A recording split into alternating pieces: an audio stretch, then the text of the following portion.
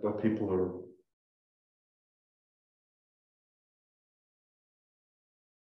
Hi everybody, and welcome to Nought to 100. We're just going to give everyone a minute or so to join us, and then we will kick off.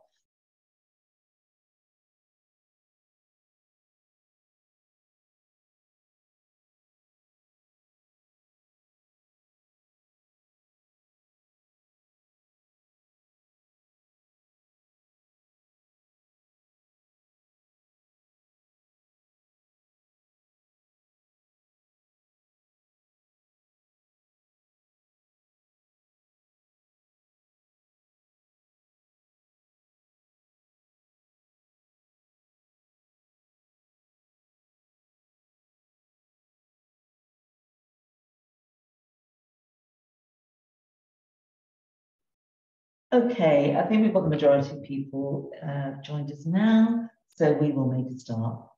So welcome to, I think, the latest event of one of 12 that ANSA are hosting as part of the Leeds Digital Festival.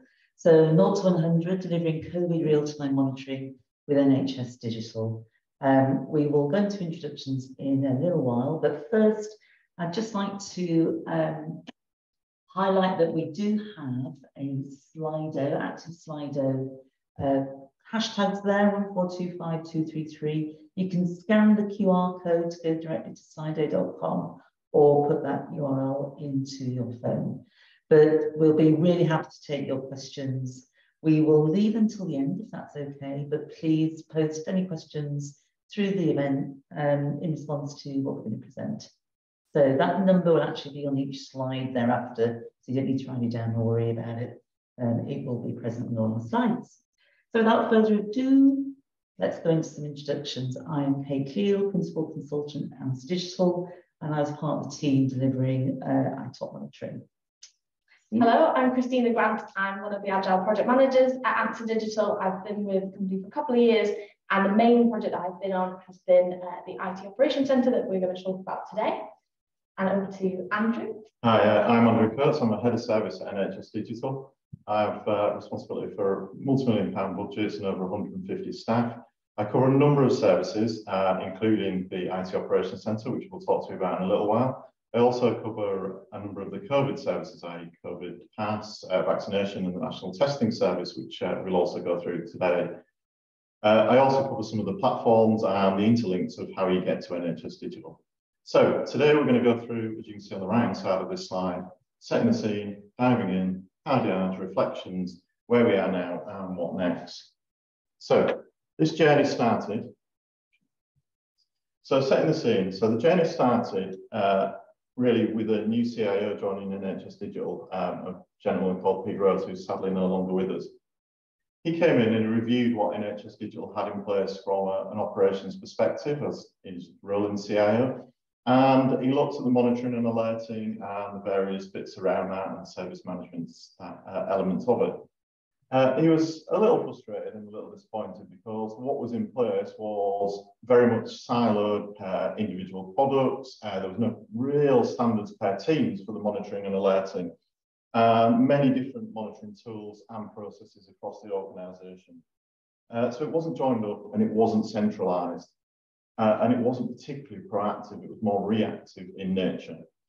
So he had a vision that NHS Digital in the live service area really needed to be more proactive. And the vision really was around a centralised IT operations centre, ranging from the areas of thinking, if you had screens very much like NASA have, you wanted all of the screens on the wall, you wanted all of the end-to-end journeys, monitoring and alerting in place.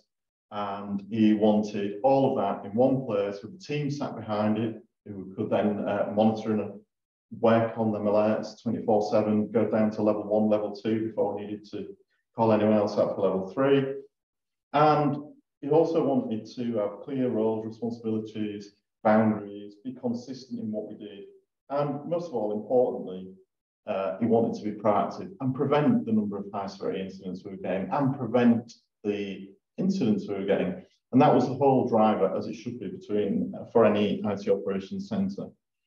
Move on, please. So with that vision in place, we would then drill down into a strategy area. So it was, how do we put that together? Well, you break it down into different blocks and you create a strategy for it and deliver them. It became apparent at the same time, COVID hit, as you can see, March 2020.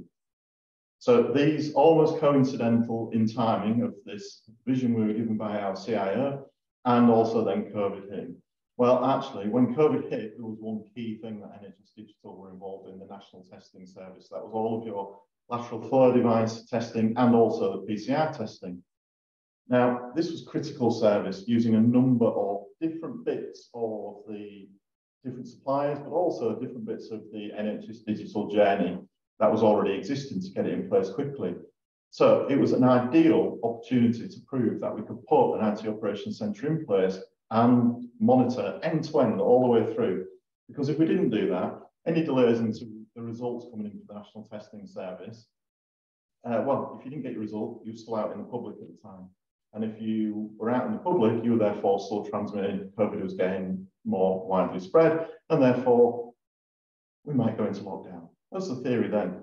We all know what happened with that one. So what happened was, not only did we need the results through quickly and stop any delays in their results, i.e. be proactive and prevent any delays in the journey, but the data was also used daily by the government stand-up. So when you saw Chris Witty and Boris Johnson stood up, that data that was used was all flowing through that route as well. So that was used for them daily meetings, can't remember what it's called. Briefings, were the briefings? Probably briefings, yeah, thank you. And they're also used to work out whether we should lock down or not based on the prevalence and the reporting. So it was really, really key data, and any delays in that could have a very important impact to the country. So that was chosen as an MVP and the first of time to do that. So we knew we needed it quick, and that was the starting point. So NHS Digital put a team together, which was led very well, enabled by a gentleman called Mike Walker. And he realised quite quickly that we couldn't do this alone. We needed expertise. So we went out to the market using the existing commercial frameworks that were in place from NHS Digital's perspective. And we needed more resource. We didn't have enough resource to do it in the first place. So there was a resource element that we needed. We also needed specialist skills. We had some Splunk skills, but not near enough, and Splunk being the strategic choice for NHS Digital for monitoring and alerting, but nowhere near enough Splunk skills in-house from our side. We also wanted some expertise in IT delivery, particularly agile delivery. It was something that we were doing across our organisation, but we didn't have lots of expertise in them areas.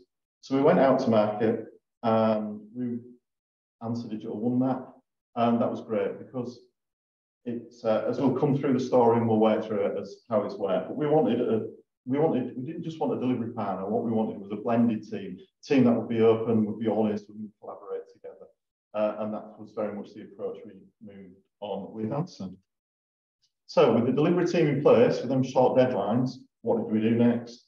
Well, as you can see, so these are giving away a little bit of the ending of where we got to, because you can see some of the monitoring in place here. But we had more than just putting the monitoring and alerting in place. There was sort of really 5 key areas. First of all, we had to put the infrastructure in place. We needed the screens, we needed the site. Secondly, we had to win hearts and minds and influence people. Now, that's not just within NHS Digital. There was wider NHS and the bodies who were interested. There were also external suppliers, as Christina will go through as part of the journey. And so we had to win hearts and minds and also persuade people that this should be the strategic approach from NHS Digital, getting all them silos into one place. We also had training elements within our own team. As I said, we didn't have enough people who knew Splunk. Also, the level 2 people who've been doing the monitoring and alerting, if they were going to do level 2, they needed more skills. So there was some training elements for them. There's also a different approach to service management that we needed to put in place, because we've been very much reactive up to that point. Actually, we wanted to be proactive. So there was a different skill set and mindset needed for that. Overall, though, what were we doing it for and why? Well, we were delivering. We wanted to deliver more resilient and higher availability for our services in NHS Digital, particularly the National Testing Service initially as a first type and an MVP. But also the users, well, actually, it was you, the general public, because you were taking the test and we were getting the results to you. But it also went to primary care, secondary care, there was staff in all of those places who were using these tests as well, who needed results. If they didn't have the result through, they couldn't potentially work that day. So actually, we covered lots of the journeys of all the different hospital and healthcare settings. We also had, as the time progressed, different areas, national booking, the app, the general public could use them as well. So what I'm going to do now is hand over to Christina to go through how we put all this together. Fantastic, thank you, Andrew. So yeah, the key question of, given all of that amazing vision, how did we actually go about implementing it? So for us as Answer, it started in August 2020. So a small team of us, that was 2 developers, 1 tech lead and 1 delivery lead, myself. We joined the existing ITOC team within NHS Digital, which was pre-go live of ITOC, so it was very early days. There was some program staff there, service cells we were working with, tech ops, the team that were doing 24/7 monitoring already, and some Splunk professional services colleagues within NHS Digital. So Splunk had been identified as the tool of choice, as Andrew's mentioned. It's a really, if you aren't aware of Splunk already, it's a really powerful tool that ingests amazing amounts of computer logs and machine data to make powerful insights for live services and helping organizations put their data into action and their straplines, turn data into doing. And so initially for us, it was a 3-month statement of work, so from mid-August 2020 to mid-November. And in advance of that, our team got up to speed with the tool and with a specific element within Splunk called ITSI, IT Service Intelligence, which is what we were using to create this network of monitoring and alerting.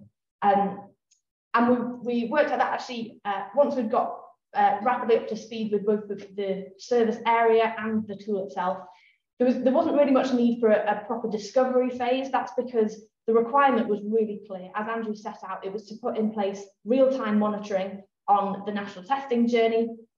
We had the tool in place, as I've just said, and we knew what we were trying to build with the tool to replace some of the manual reports that were being used as a kind of interim monitoring that were giving the service cells sort of 24 hours out of date data. We wanted to bring that to real time. And also the operational processes around that monitoring and alerting was being put in place by the other work streams within ITOC. So our team, the ask on our team initially was to come in and provide some of that technical expertise and delivery expertise to develop and deliver the tooling to support this ITOC vision. So like any good team, we hit the ground running, we set up our ways of working. So we set up our stand-ups with our dev team in a blended team. We set up our backlog in Jira, in the NHS Digital Jira, and we actually joined the kind of sprint cycles that were already in place within the ITOC. We had a backlog, and the backlog was basically the end-to-end testing journey. This is a view of what that looked like back in the summer of 2020. So that takes everything from the left-hand side where a citizen decides that they need a test or they get referred by their employer, right through to the end where they've got their test result, it's been matched back with their registration, they've been notified, and that data has gone on and been used downstream so to update the patient record, for example. We already had stakeholders identified as well. That's partly, again, why we didn't need to do a sort of defined discovery phase. We knew exactly which suppliers were delivering each of these sub-services, and we already had contact, or NHS Digital already had contact with those suppliers for us to work with. So I think when we were diving in, unspokenly, the kind of what we were all thinking was, how hard can it be? You know, we'll get this done. Simple as. And now, inevitably, you can imagine it didn't quite turn out like that. So there were some hard yards along the way and some challenges that we had to overcome. And I'm going to talk about 4 of the key challenges next. So the first challenge was that it was a small team and a really big ask. So as I've said, there was only a few of us in this kind of the kernel of the ITOC team in the summer of 2020. But we realized once we got under the hood that actually the scope was a lot bigger. So again, like any good agile team, we defined an MVP. So we focused on actually the latter part of the testing journey where there was more risk of losing data between suppliers. So where data was being transferred between multiple suppliers doing different elements of this journey. And that latter part of the journey focused a lot around the data processing service, DPS, within NHS Digital. So the flows in and out of DPS were our main focus. That was because that was the riskiest area. The earlier parts of the journey, actually, Deloitte had quite a monopoly on those elements, and they were doing lots of their own monitoring and alerting. So there was a kind of trust element there. We knew eventually we wanted to do it all, but that's what we focused on to start with. So we were looking at the count of records being sent from system A to system B, the frequency with which those data flows were happening, and alerting to when those flows seemed to be not quite doing what they should, or the count of records weren't matching up. So we managed our scope. That's the first thing. We also identified gaps in our specialist roles. So we weren't able to fix this before MVP. So we had the first 6 weeks of our engagement was delivering the MVP for iTalk launch, which was in early October. And once we'd done that, we kind of took stock a little bit and realized that we had some gaps. So we brought on board a business analyst. That was our lovely Kate, who you saw earlier. And we also realized that actually the delivery lead role was a lot bigger than just a single person. There was an external facing element to it of managing the suppliers and engaging with stakeholders, and then an internal element of looking after the dev team. So we brought on board a Scrum Master to split that role in two.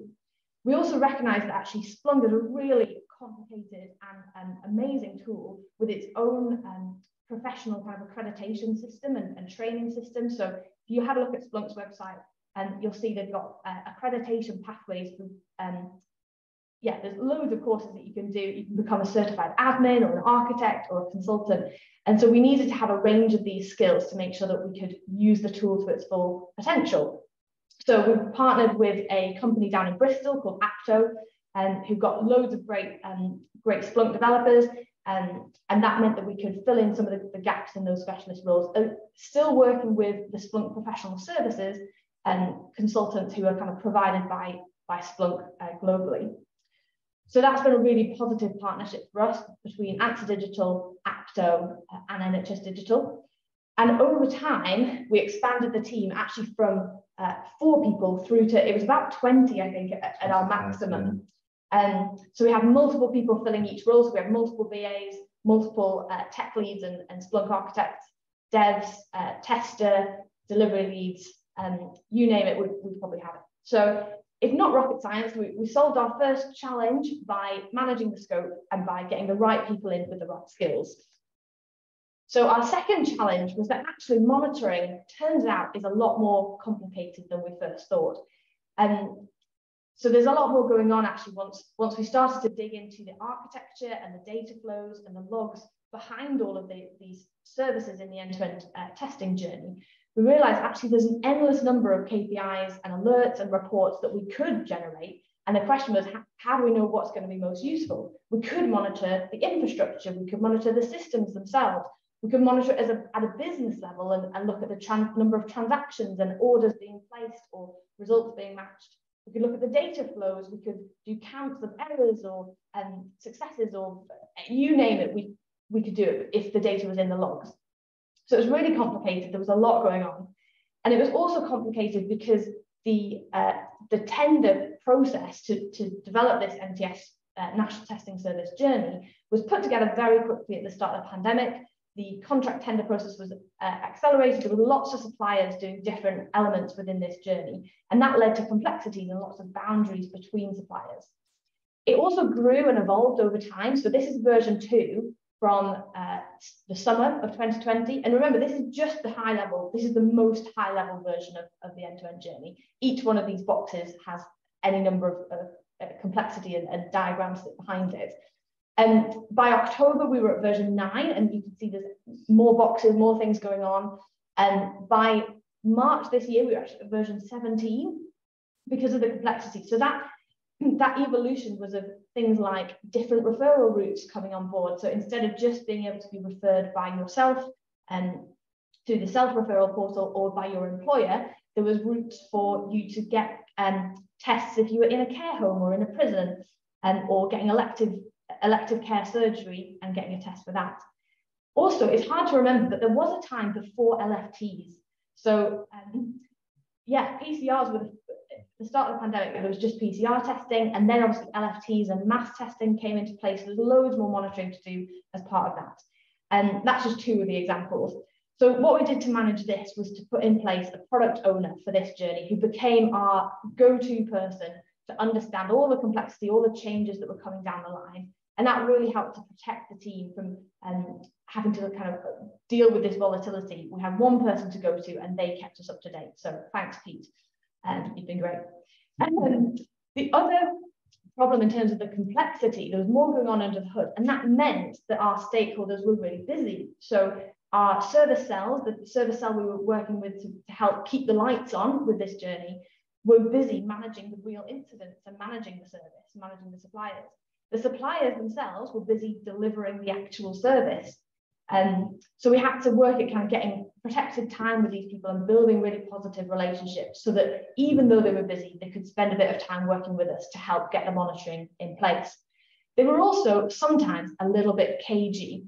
So even though at the start we knew exactly who to speak to at each of these suppliers, the mandate wasn't quite clear and hadn't quite landed. So sometimes we'd be on calls with suppliers and they'd be saying to us, "Why should we give you our logs? What, you know, this is our IP, and you know, why are you monitoring our system? We do that ourselves. Thank you very much." So we had to really get our senior stakeholders in from ITOC to help unlock those conversations and help us to get the engagement that we needed.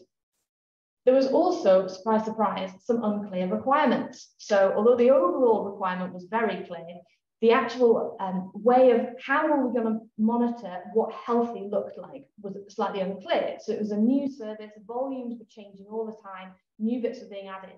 And actually that made it quite hard to tell how we were going to know whether a service was healthy or not. So we got around this by creating initial dashboards. So like this dashboard on the left-hand side or the snapshot of it, what we did was ingested the logs from these suppliers, then did some visualization to show the service teams what was going on, what usage was like, when it was peaking and troughing. And that helped then us to loop back around and iterate the monitoring later on and put the KPIs and alerts in place once they got to grips with actually what a normal service looked like. So yeah, we dealt with that through doing some dashboarding and visualizations. And also because of the complexity, there were specific sign-off steps needed, unique sign-off steps that were needed to agree and design the monitoring with our stakeholders. So, for example, we needed to make sure our product owner thought that our proposed requirements made sense. The service cell themselves were happy to be alerted when percentage of errors got above 5% or 10%. We needed the suppliers to be happy as well because it was their systems that we were monitoring and they were going to be the ones called out overnight as sort of level 3, level 4 support. And so we took time out after MVP to develop what we called our pipeline process or the onboarding process, which is basically takes us from an initial requirement through analysis and data onboarding, getting the logs into Splunk, understanding what the requirement needs to be, into our dev team, getting things built, and then out to live. So for us, this kind of the first part, the elaboration process, it means really understanding what are we monitoring, why are we monitoring it, how are we monitoring it, is it business health, is it traffic through a system, is there an API involved, are there S3 buckets, what's the architecture and how are we going to tell whether it's healthy or not. So it was really valuable for us to take that time out, having understood the challenges, and then design a process that really worked for us. So this is a more detailed version of that kind of end-to-end diagram. So the top row is our elaboration process, and that takes everything from an initial requirement where someone's just said, can you monitor system X, right through to understanding what our devs are going to have to build. And then the bottom row is the dev process, and then handing that monitoring over to live services, making sure we've agreed who's going to do what when things go wrong. So that was our second problem.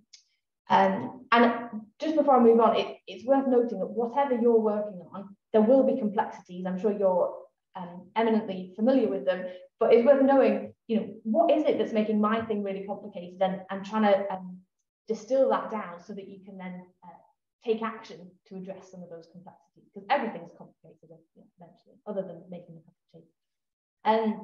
So our third challenge was that priorities constantly shifted.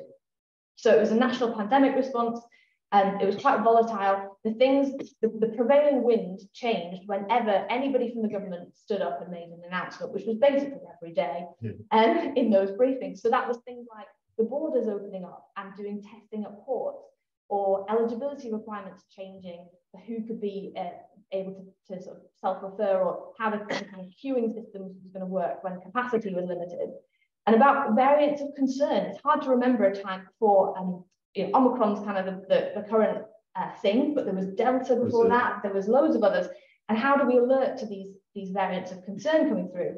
So the government announcements then changed our monitoring priorities, but they also meant that suppliers had limited capacity because they were reacting to these announcements and delivering the actual service. So they weren't focused primarily on sending the logs in Splunk to us, and we really wanted them. And you can guess which took a back seat. They were busy delivering the service for Matt Hancock. And it was when Matt Hancock was still Health Minister, which shows how long ago it was. So the real success story is that actually, even though they had limited capacity, we did manage to get all suppliers to engage with us and to deliver us logs in various forms. Splunk is really versatile in terms of the data it can ingest, whether that's data that's pushed or pulled into Splunk, or pushed or pulled.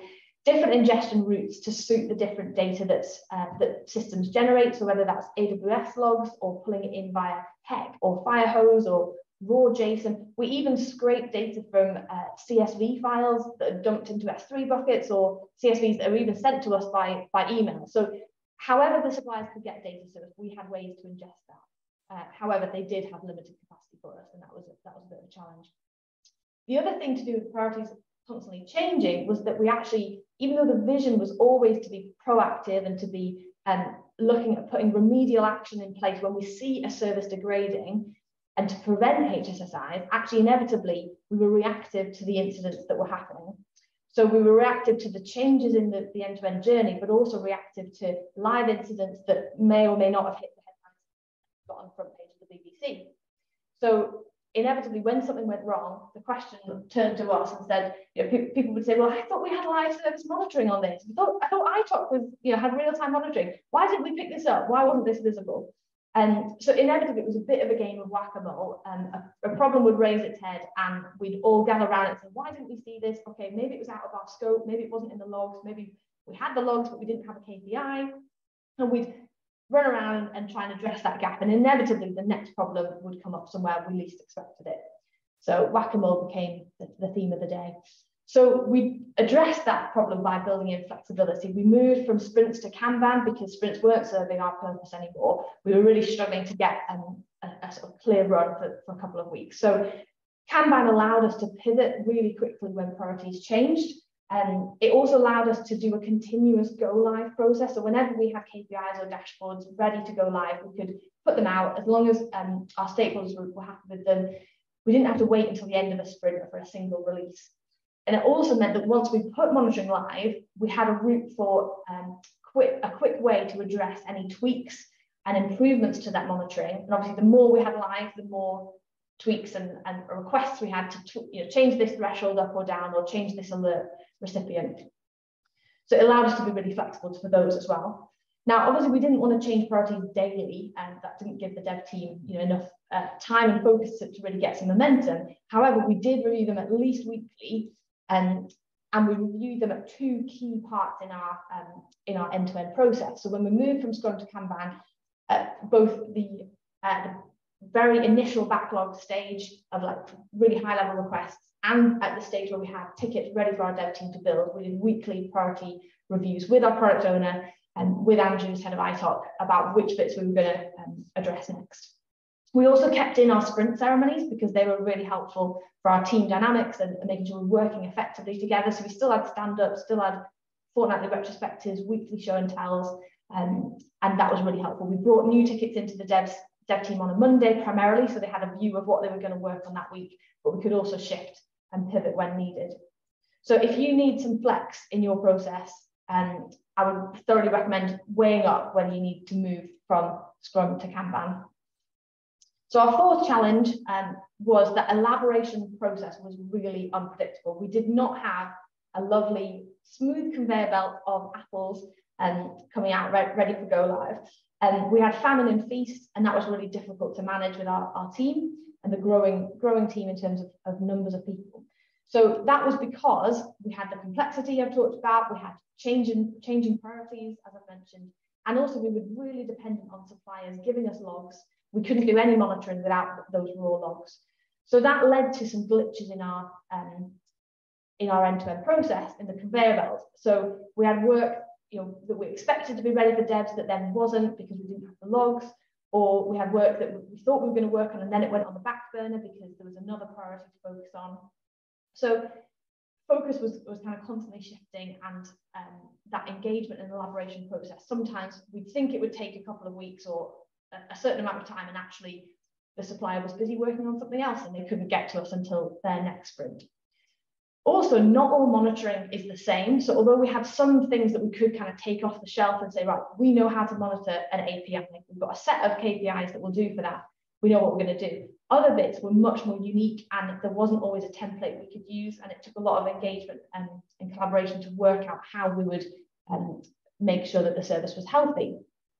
So the kind of standard elaboration process we started with was having a single team designated at the bottom there, single team that spanned everything from the new ideas, spending some time each sprint elaborating them and refining them and getting the logs, and then some effort developing them and then getting them out to live. That single funnel of elaboration through to development. But what we actually needed, and we kind of re-envisaged that whole process and restructured our team to have concurrent elaboration process. And that was because of the amount of focus and engagement and the time needed, not to mention the specialist roles to ingest those logs into Splunk. We really needed to have focused squads of people working on between sort of 6 to 10 epics each squad would focus on. They wouldn't worry about all of the other ones.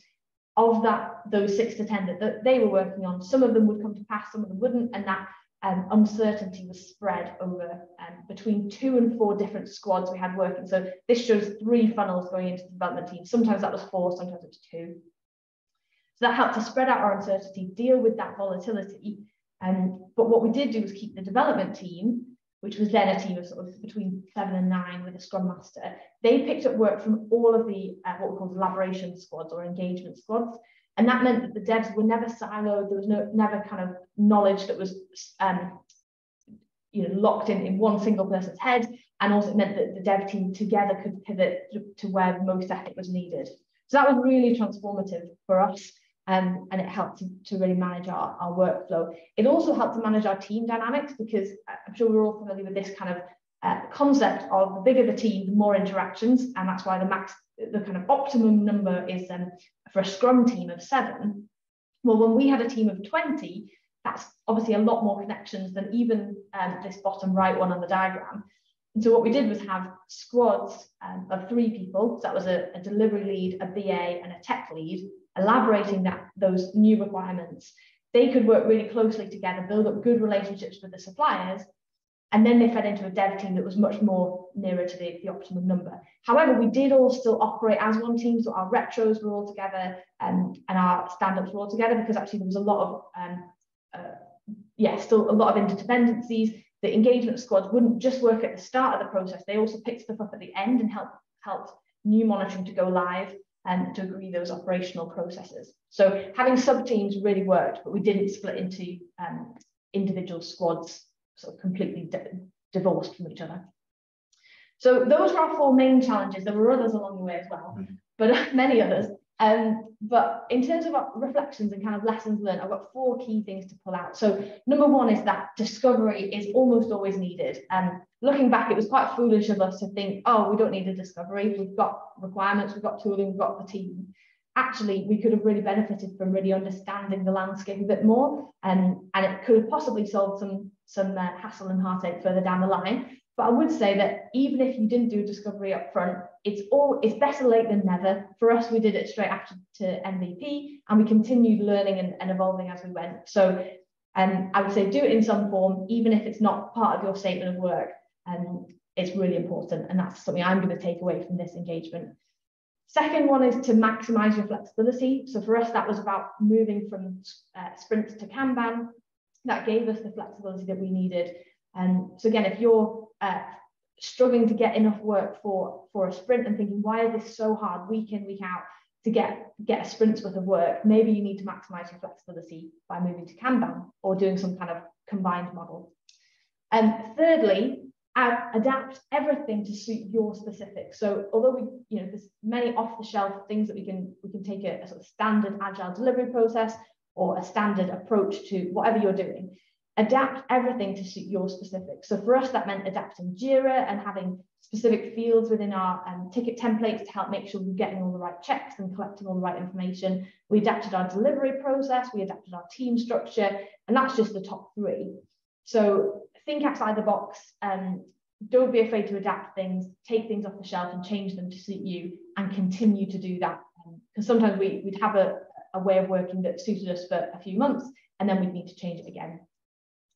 And then finally, trust is critical to success. So it is really obvious, but I think it's so key. And the ups and downs that we've had over the last 2 years and all those challenges that we've faced, and the reason we've been able to navigate them well is because of the trust that we have between the team and NHS Digital, our client. So the trust that we have in Andrew to have our back, and pointing to him, he's off screen.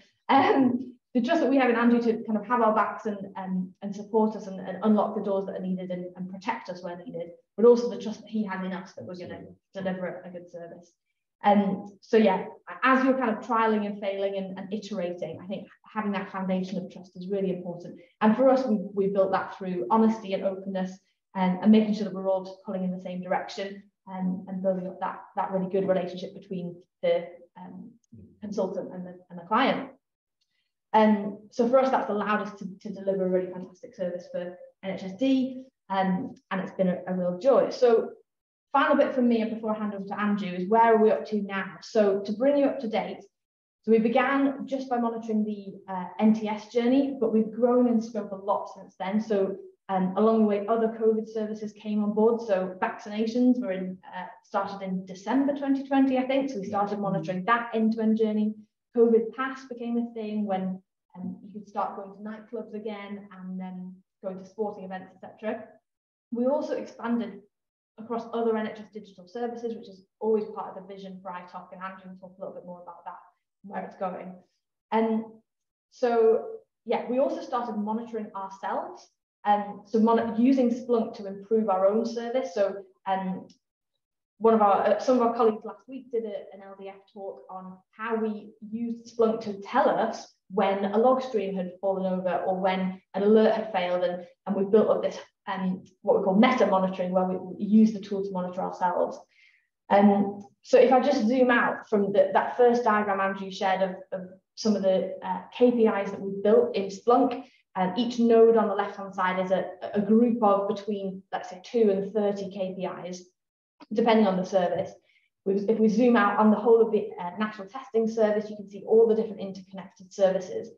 And then zooming out further, we've got other what we call trees in Splunk that are doing vaccinations or COVID Pass, or the care identity service or ambulance data set, whatever it is. And then if we zoom out, it's very hard to see on a small screen, but we've got a lot of different services. We've actually got 22 different areas, one of which is test, one of which is vax. And that's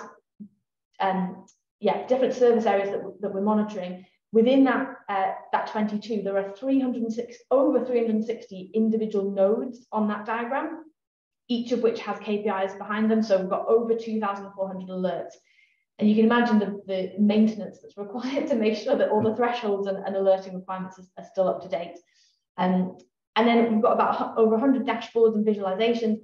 And just to show you the scale of what is going on behind the scenes in Splunk, we are ingesting over 12 terabytes of data daily to power these KPIs. So Splunk, yeah, as I said, a really powerful tool. Do have a look more online about what it can do and whether it's right for your organization. And then finally, we've kind of seen the whole life cycle of the testing journey. So we've come round full circle to see actually some elements of the testing journey being deprecated and hibernated. So I showed you that really complicated diagram. Well, actually, some of those systems and services have now been put into hibernation because the pandemic's over. fingers crossed. So we've kind of been updating our monitoring to reflect that and seen it through right from start to finish, which has been a real joy. It's been fantastic working with Andrew and the ITOC team, with the live service cells within NHS Digital, who do a fab job behind the scenes, keeping the lights on and investigating incidents, with Tech Ops team, who are 24/7 monitors, and all of the different people that we've worked with along the way. So I'm going to hand back to Andrew now to tell us what's happening next. Thanks, Christina. Just actually looking at it, sometimes I don't really appreciate how much we've done over the last few years. And actually that journey from August through to getting the MVP, which went in on the 5th of October, was incredible. And the amount we've done so far is absolutely incredible as well. So we set out earlier, sorry, I can't do 2 things at once, so I've got Christina pressing the mouse. So we set out earlier we had a few things to do and where we are now. So what have we done? Well, actually, as you can see from the screenshots here, we've put the infrastructure and the site in place. So what we have now in the Leeds offices for NHS Digital, we've got all of the screens with the monitoring and alerting in front of the teams, and the 24/7 monitoring teams sit behind them. Didn't want the photographs taken, normal takers. So they sit behind them in these desks watching this, not just for the alerts, for example. And then behind them, we'll have the other teams that support them. So the service bridge teams and the service management team. So we put the infrastructure in place, the sites in place.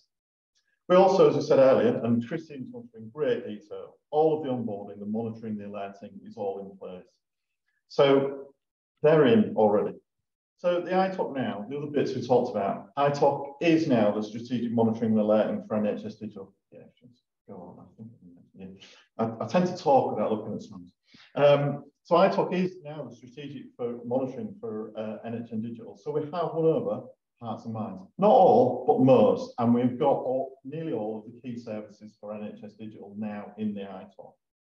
The skills we talked about earlier as well. So the teams that were doing the monitoring, particularly the Tech Ops ones, the 24/7 365 team that would sit there looking at it and reacting to the alerting, we've retrained them.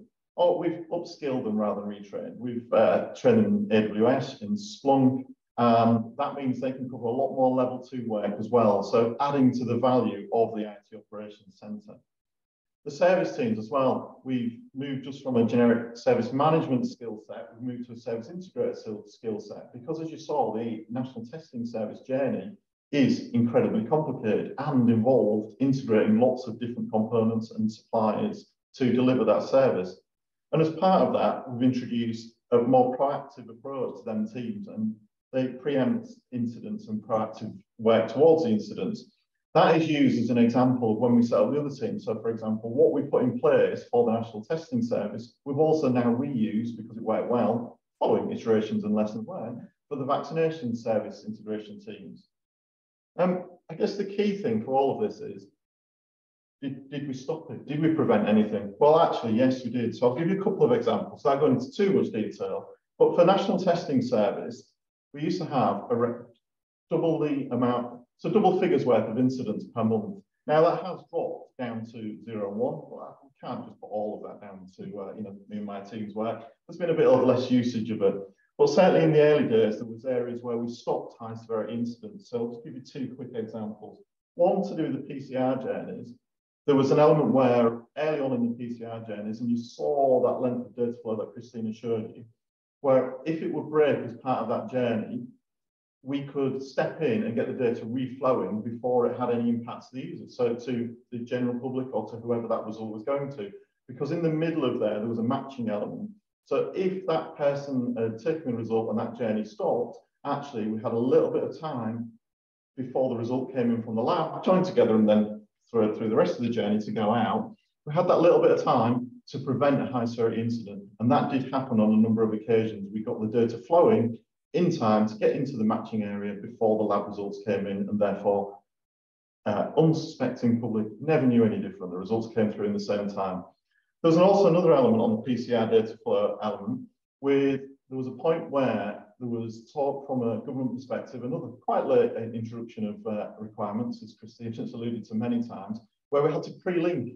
And by pre-linking, it was, well, we've sent this out and we need to join them together again. Now, there was some complications in that journey, but actually there was, because of the monitoring and alerting early on in that journey, we could see if there was problems in the pre-linking journey. And by seeing that, the alerting coming up, we get in touch with the suppliers who are involved via the service management integration teams and service bridge teams. We would then get in touch with suppliers and we get the data reflowing.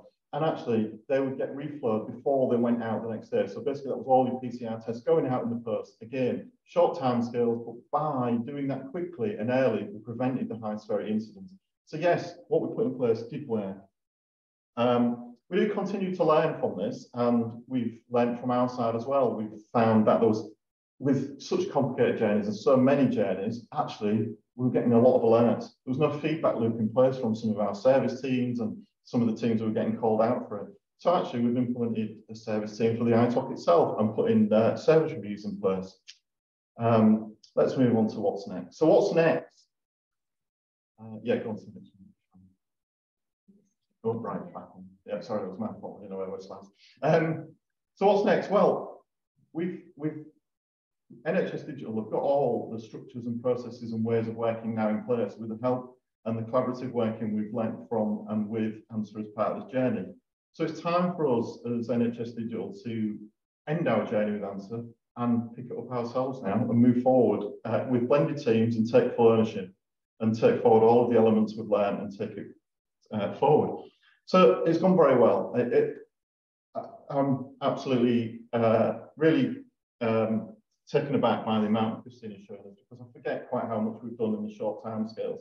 So that's gone really well, and we've set out what we wanted to do, and it's been a great collaboration. And even though I tell them many times, there have been a couple of people who've been really key to this, Christina being one and Chris Neal being another, great examples of how we should work together.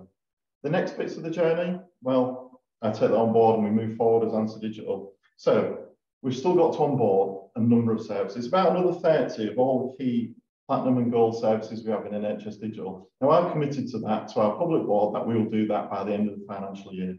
And we're on that journey and we're still on track with that plan. Also as well, we've got the merger coming. You know, you can't miss it in the news. NHS Digital, NHS England are merging.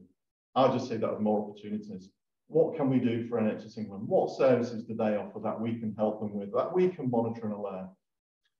And then there's just one other bit as well, and this is my vision. So on top of Pete's original vision, my vision is, having worked in lots of different areas of healthcare, when I've worked in some, particularly in some of the secondary care areas and some of the acute areas, I have a vision that we could help out some of these secondary care trusts and some of these trusts who don't have 24/7 monitoring and can't do it 365 days a year. So what we could do is I could offer them almost like a service catalogue. We could do your monitoring and alerting overnight. If you have an incident, we could either go in as level 2 and fix it, or we can call out your suppliers if needed. Basically, we could offer services to the wider NHS, and that's what I really think and would like to get to as part of what we're doing.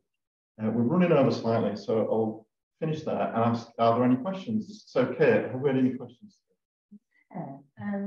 Just a reminder that the Slido and the numbers at the bottom there, thank you, Christine, on the slide. So please submit questions. We've had one really pertinent to what you've just been covering, actually. Andrew, 2 years to achieve the vision, Peter Rose's vision, longer or quicker than you thought? Oh, well, I'll start by answering the first bit. I won't quite answer it almost politician style. I think the first bit of delivering the August to October much quicker than I anticipated. I actually think what we put in place over 2 years is probably on track, maybe even quicker than I thought. It's definitely not behind where I thought. If you were to ask me again in April, that'll be the key, because that's when we want all of the NHS Digital Platinum and Gold services in one place, strategically together. NHS Digital originally had another consultancy come in many years ago to say, can we move it all together? They estimated 4 to 5 years. So on that basis, we're well ahead of schedule. Excellent. And that was the only question we got. Right, okay. But just a reminder that if you want to submit questions back to the event, you can certainly let us know.